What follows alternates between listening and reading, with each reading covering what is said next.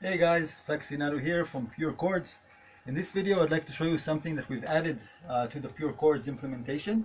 We've added a server for Ableton Live, for Max for Live, which makes it much simpler for people that are using Ableton to use this app. You no longer need to use the generic server and virtual MIDI cables or any of that stuff. That server is still available. You can decide to use that server or the Ableton server, whatever suits your fancy. But if you're an Ableton user, we're going to show you just how easy it is now to use this app with Ableton, and I think that you will agree that this is the way to go if you're an Ableton user.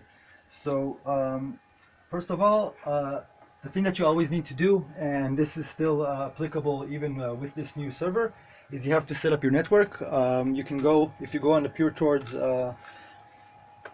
on the Play Store, there's a link to a little bit about how to generally set up your network. I don't want to talk about this in this video.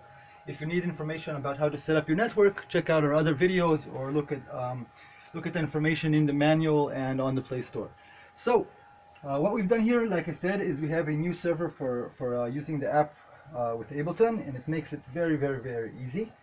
One thing that you have to do before you're able to use not just our app, any networking, any app with Ableton, is you have to set the network, like I mentioned. But I'll mention one other thing that I do want to show is that you have to let Ableton through your firewall. So for example, I'm on Windows 7. Everything is pretty much similar. If you're on a different operating system, then just look online how to do it.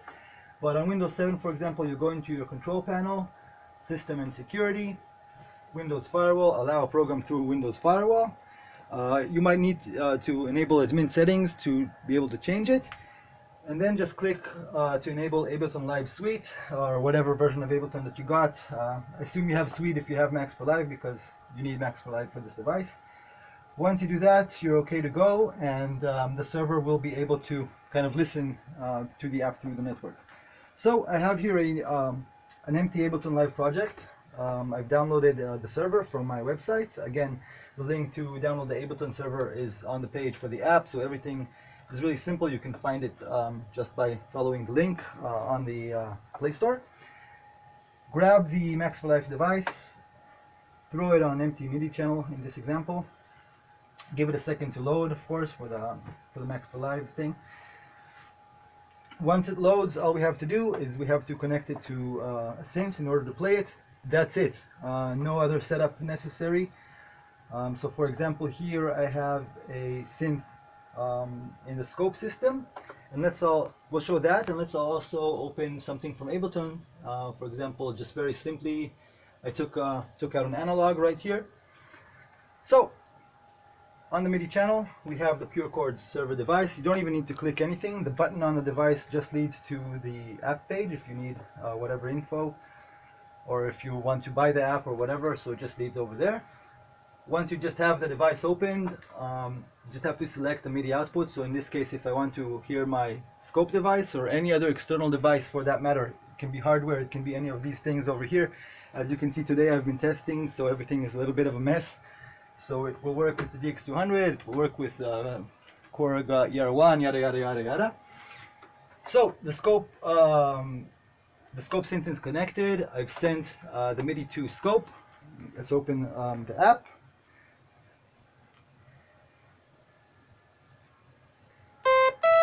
And that's it. It's playing.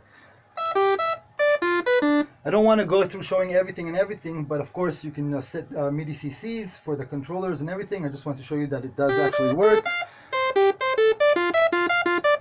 And even through this video, through the phone that's filming it, you can see that there's virtually no latency. It's really fast, it's really responsive. So that's for using with external devices. Just for the example, let's just show it controlling the analog. So instead of sending the MIDI to the scope, I'm just going to be clicking here, MIDI to analog. And then I'll be sending it from this channel over here to this channel over here. And now it's playing the analog. Obviously you can play polyphonically.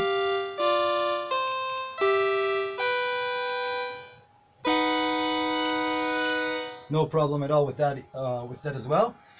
And the added advantage, of course, other than it being very easy, is now all you have to do is you can just save your project, and then like any other plugin, you know, in Ableton, the Pure Chords Live plugin will already be saved within your project. Once you reopen it, there's no problem. One small limitation, it's very small, that you have to take into account is, at least as of now, the way Ableton works, is it won't let you open multiple networking devices within one project. So you cannot open, for example, 10 pure chord servers, but you really don't really need to. You know, you just open it on one MIDI channel and send it wherever you need. Another thing is, because in Ableton we're opening it directly on a MIDI channel, the button, well, not the button, the parameter to set the MIDI channel on the app itself is inactive. It doesn't do anything because it's not really relevant, you know, because you're actually setting the MIDI channel by the fact that you're opening the plugin on an Ableton MIDI channel strip. So again, it's very easy, very fast. It takes away a lot of the steps in using the generic standalone server. Set up the firewall and just drag the device into Ableton and you're good to go. And again, as always, you can use multiple instances of Pure Chords app. The server inside already listens to up to 3 instances, like the generic server and like the scope server and like our other servers. One last thing, the server inside in Ableton is set to port 800. If you're an advanced user and for some reason you want to use another port, it's as easy as just clicking it over here to go into edit mode. Again, it will take it a second to load because it's loading the full max application. It's really simple. You don't really need to know a lot. All you need to go is go out of presentation mode into patching mode and just go over here where it says UDP receive and change the 8000 to whatever other port that you will need. For 99.9999999% of you guys, there's no reason to do that, right? Just load port 800 on your app. 8000 on your app, and you're good to go. So thanks for watching. Check out our app. It's amazing, guys. You won't be disappointed.